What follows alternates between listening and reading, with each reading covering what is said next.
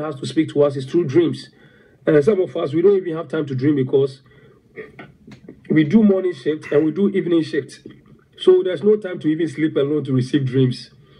But when you are fasting and you dream, you sleep and you are dreaming and you are seeing all these dreams, it is a warning sign. I'm telling somebody that don't think all the bad dreams you are having is bad dream in itself. You dreamt that somebody was chasing you.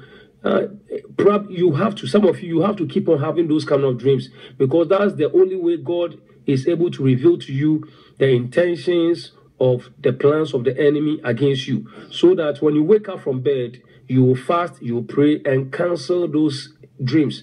Because if you don't, those dreams will come to pass. And I know many prominent people whose life were wasted just because they didn't understand their dreams. A typical example was Miles Monroe. He had a dream about death and a change of baton, but he was interpreting it for his country. But when you dream, first apply it to yourself. Even if you dream and somebody was dead, because you saw death in the dream, first you have to come to yourself. Lord, if there's any spirit of death coming against me or any of my family members, I cancel it. And now, Lord, I stand in the gap for this person I saw in my dream who was dead, and I cancel it. But sometimes we just, I saw this person, a car hit this person in my dream. All you may know is that it was you who the car was hitting. But they put somebody's face in so that to deceive you, so that you don't do nothing about it. So even when you are having dreams about people and the dream is bad, first cover yourself.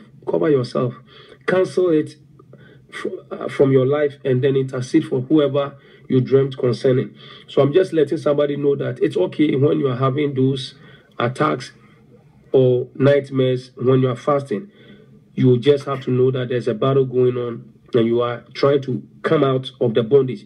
Please, if you don't fight, some of you, if you don't learn to fight, the Pharaoh will keep you in Egypt for a long time. And stop running away. Stop running away, because some of you refused to fight last year. That's why you are still having the same problem. You want somebody to do it for you. You have to learn to fight. Confront your confrontation. Kill your killers. Destroy your destroyers. Because anytime you are running from the battle, you will live to fight it another day.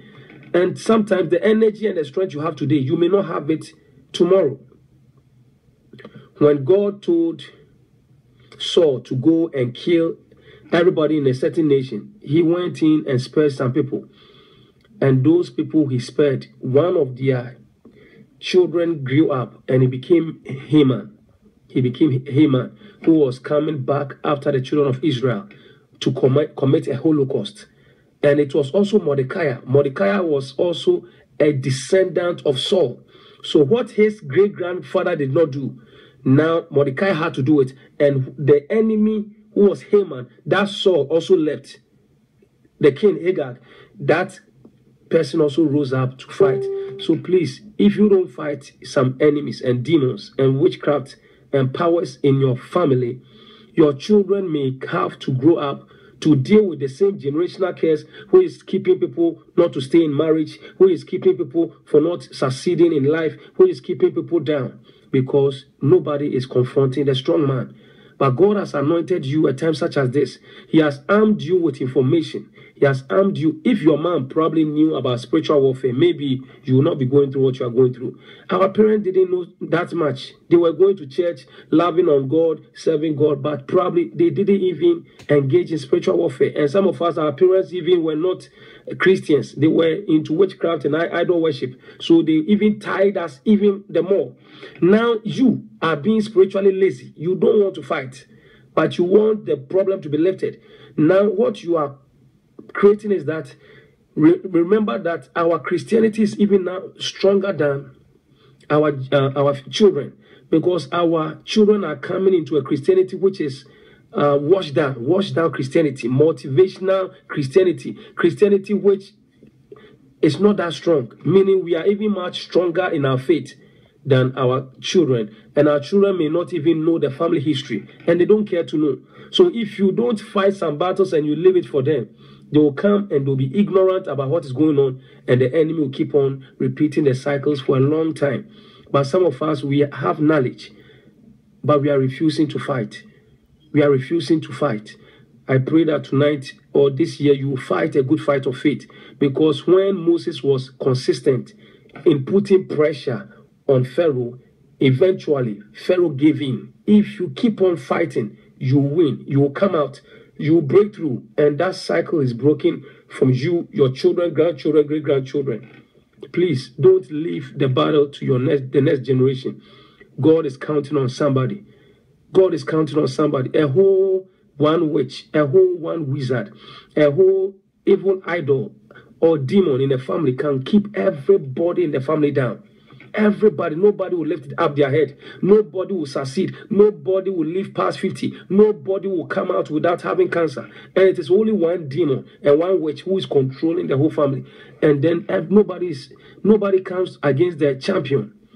The Bible makes us to understand that in 1 Samuel about David and Goliath. And the Bible says that Goliath was the champion, the Philistine champion. Do you know who a champion is? A champion is somebody who wins battle. And the Bible says that nobody could contest with him or fight him. Everybody was afraid. And as long as they were afraid, he was intimidating them.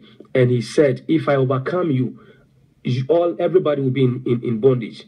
So until you also overcome the champion over your family, the champion over your life, that champion will keep everybody, you and everybody under you, in slavery. What demon is championing your life? Is it the spirit of singleness? Is it a spirit husband? Is it a witch, a wizard? Is it a spirit of defeat, failure, and stagnation? Is it a spirit of delay?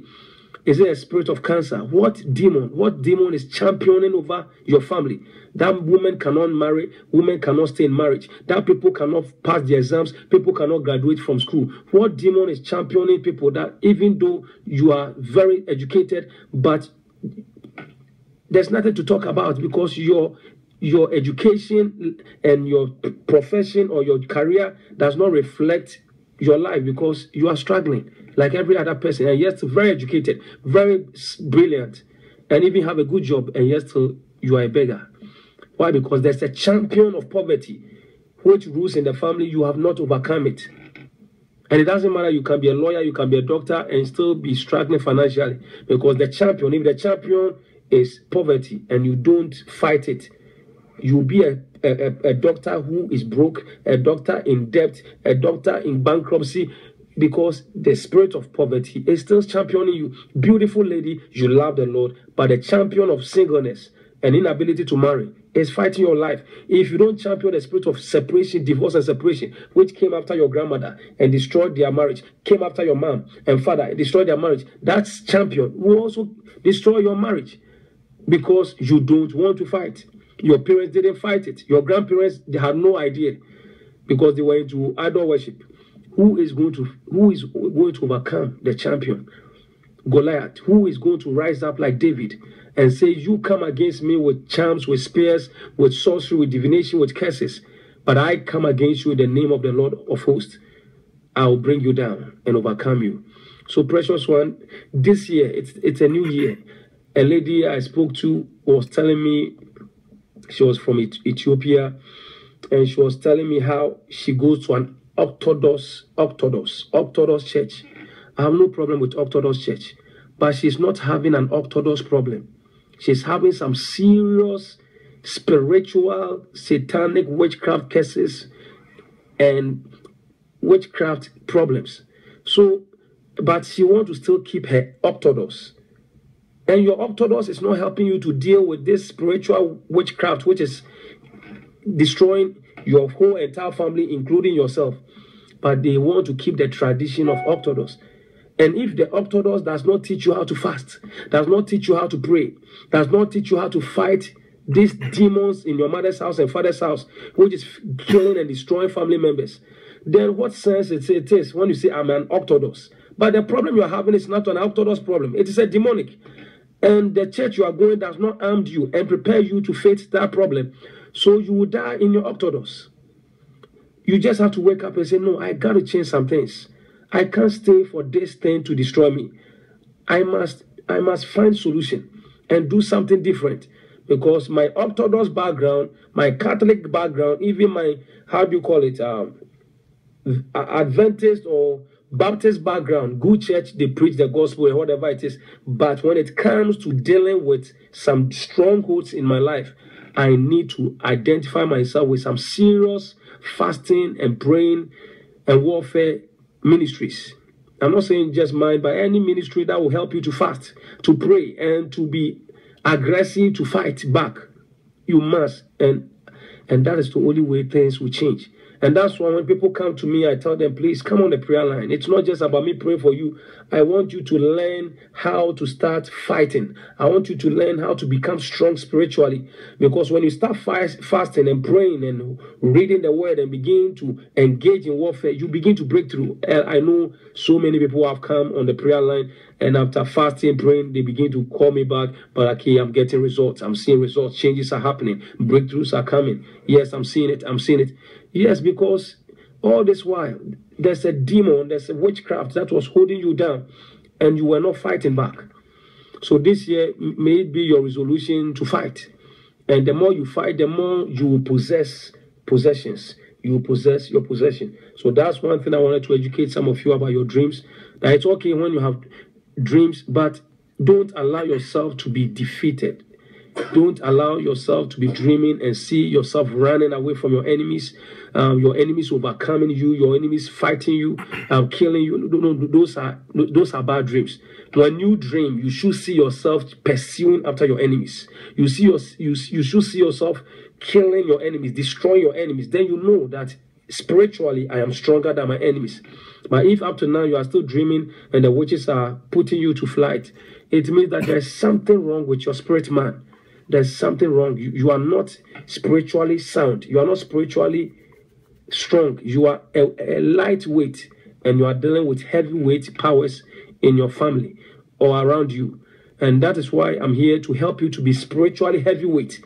And that's what we encourage you. When we say fast, you are helping yourself to be strong.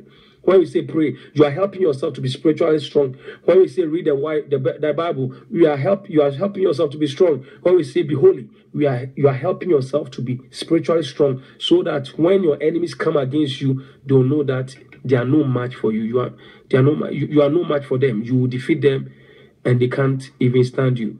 That is why we fast. That's why we pray. That's why we are deep into the word and deep into living right and walking by faith.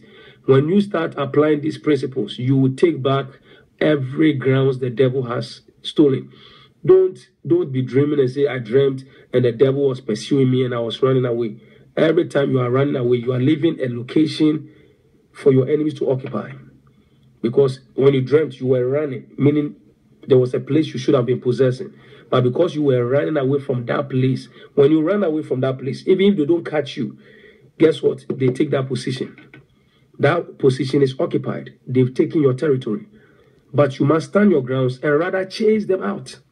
Chase them out of your marriage. Chase them out of your finances. Chase them out of your children's life.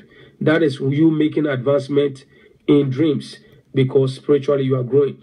And then you realize that you cannot be easily suffocated and go through sleep paralysis.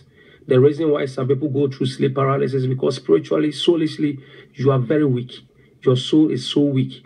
Witches are able to summon your souls and do all sort of witchcraft on you because you are lightweight. You are not prayerful. You don't fast. You are not full of the word. You are not full of faith. When you are that kind of Christian, then you become what is called a blind witch. A blind witch simply means any person whose soul can easily be captured and arrested and imprisoned and turned into a slave in the coven of the witches. So when we go into the covens of the witches, their high places, their secret meeting places, you see so many people in the prison cells of the witches. These are not witches, but they are found in as prisoners. Why? Because they are not spiritually strong. And many came on in this ministry when they are how do you call this? Blind witches. Because witches had taken them captives. Here I teach you to come out of the cage. Set yourself free and never allow a witch to bewitch you and put you back in their cage. When you are Join us every Tuesday, 10 p.m. Eastern Time, Friday, 11 p.m. Eastern Time. I'm going to leave the information at the bottom of this broadcast. Join